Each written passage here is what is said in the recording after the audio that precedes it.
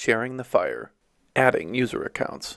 In the last section, we learned how to manage data in Firebase and got basic link submitting working in Live Links. In this section, we'll learn about the different ways that Firebase provides to authenticate users and set up basic email password authentication in the dashboard.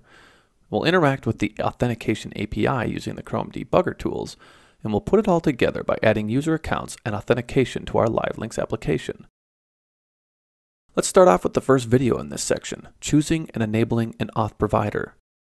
We will explore the authentication options in the Firebase dashboard, enable basic authentication, and play around with some of the authentication APIs in the Chrome debugger tools. Using Chrome, go to your Live Links Firebase dashboard and navigate to the Login and Auth section. Notice the wide variety of authentication options provided.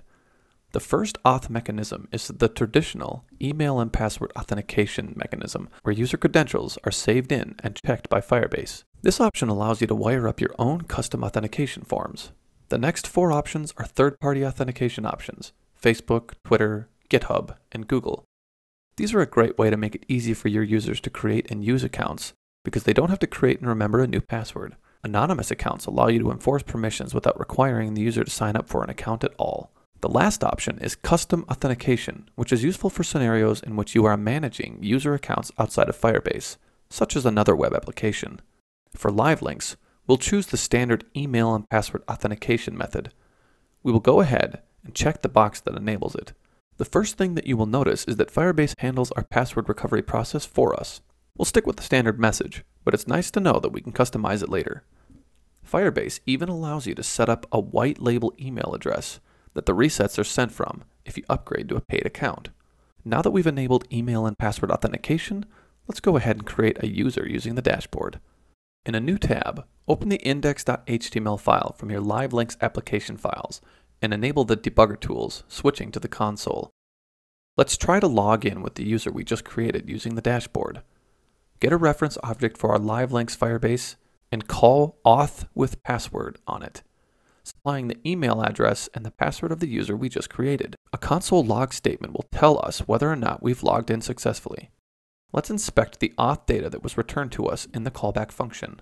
As you can see, the auth data passed back contains a unique user ID or UID, the authentication method used, a Firebase authentication token, an expiration date, and information about the password and email associated with the account. Let's go ahead and log the user out calling the unauth method on the authentication reference object, and let's explore some of the error handling capabilities of auth.